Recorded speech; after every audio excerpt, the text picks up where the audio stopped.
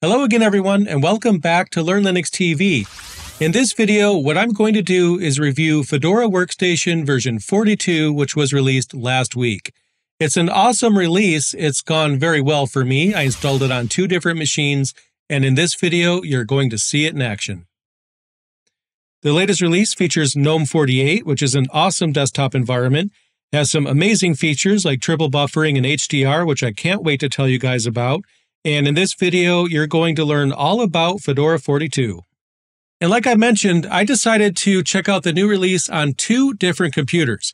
First, my System 76 Pangolin laptop, which I've reviewed recently on this channel, and was also the subject of my recent daily driver video. This one was already running Fedora, so I decided to upgrade it. On the other hand, I have this notebook right here. My ThinkPad X1 Carbon is a bit older, but I wanted to test the installation process because there's a brand new installer this time around. So you'll see the upgrade process, and you'll also see the installation process. In fact, on this channel, I always use real hardware for all of my distro reviews, and if that's something that you like, well, definitely subscribe to this channel for more where this came from. And we'll get started with review shortly, but before we do, I wanted to let you guys know that I have a brand new PDF available that will give you tips for switching to Linux. So that way you can get even more information for those of you that need a helping hand when it comes to starting out. By donating just $15 to Learn Linux TV and supporting my channel, you'll get this PDF, which will have all kinds of tips. In fact, it's over 40 pages long, so you should definitely check it out. As always, thank you guys so much for supporting Linux learning. I really appreciate it. Now is time to dive into the latest release, so let's do that right now. And let's begin with what's new this time around, most notably GNOME 48. GNOME is the chosen desktop for Fedora's Workstation release, and version 48 of the desktop sees some important enhancements. And while there's a good number of smaller tweaks and fixes in the new release, I'll go over some of the highlights, starting with performance improvements. This new version of GNOME features something called triple buffering, a feature that's been in development for quite some time. Triple buffering aims to increase GNOME's performance, and it does this by making better use of rendering hardware, especially on low-end GPUs. Now, whether or not you'll see a benefit from this depends solely on your specific hardware, but on both my Pangolin and ThinkPad, I noticed a pretty big difference. I also noticed that desktop animations seem to be much smoother. For example, moving an application window across the screen seems to be much more smooth. As an aside, triple buffering has existed in Ubuntu for quite a while now. In fact, Ubuntu was instrumental when it comes to developing it. The difference now is that this feature is now a core part of the GNOME desktop, so other distributions will benefit from this too, as it's a change in GNOME 48 that's not limited to Fedora 42. Another change that's very welcome this time around is the addition of HDR for supported displays. If your hardware supports this, you'll see an option to enable it within your display settings. The combination of this with triple buffering support means that Fedora 42 will take better advantage of your hardware than it ever has before. Like I mentioned, it all depends on your specific hardware, but I think most people will notice a benefit of some kind. Continuing with new GNOME features, another development sees the inclusion of a feature dubbed Well-Being that helps you keep track of screen time, even as far as setting limits or reminding you to take a break. To access this feature, you'll see it within GNOME's Settings app, and once you click on it, you'll see a screen time graph as well as some helpful toggles. Of course, this feature will be useful only for those of you that track this sort of thing, but it's a welcome addition nonetheless. Other than that, there's a ton of new features in GNOME 48, but most are tweaks and adjustments that may or may not be noticeable. For example, there's a new default font, notifications are now stackable, and there's also various theme and appearance tweaks. It seems to me that GNOME's development is seeing fewer and fewer major new features, which implies that it's hit its stride and is focusing more on refinement than drastic changes. And I think for those of you that simply want a desktop that just works, it's a really great fit. GNOME aside, there's a pretty big change when it comes to Fedora itself. The Workstation Edition now features a brand new installer.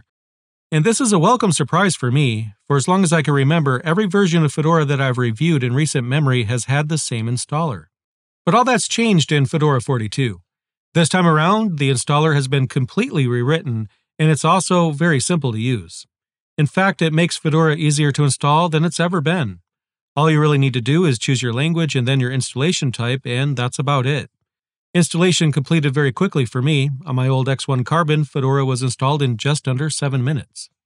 When it comes to my Pangolin, which is the same machine I talked about during my daily driver video, that machine was already running Fedora, so I decided to upgrade it. And you know what? It was super easy as well.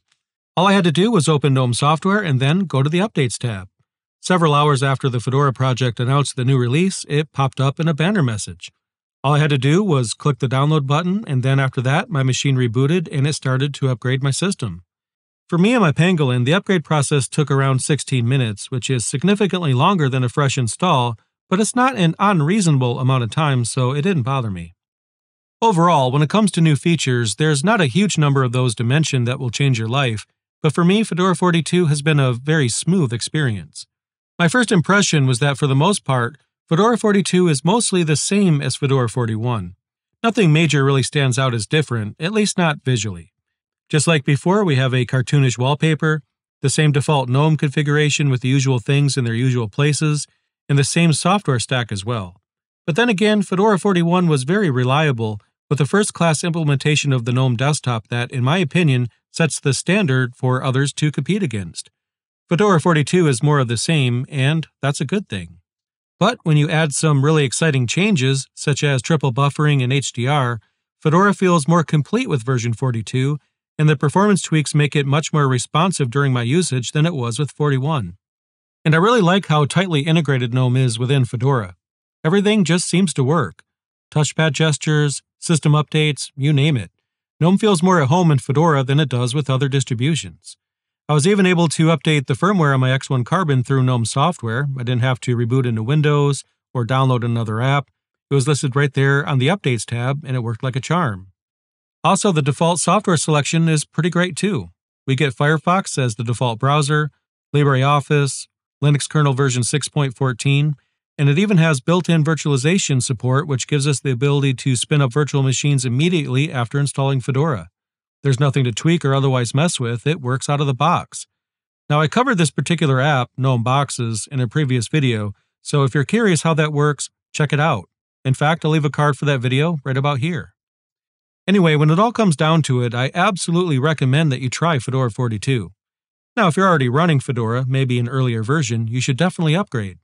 And while it may not look all that different from previous releases, there's refinements just about everywhere and some really good performance boosts, so what's not to love? And there's my review. Like I mentioned a few times, I really enjoyed using Fedora 42. It's now on my daily driver. It's going very well. The upgrade process was smooth. The installation process was smooth. I really like the new installer. I think the Fedora team has done a great job. So congratulations, Fedora developers. You put out a really good product, and I really appreciate it. What did you guys think of Fedora 42? Let me know in the comments down below what you think of the new release, and I'll see you in the next video.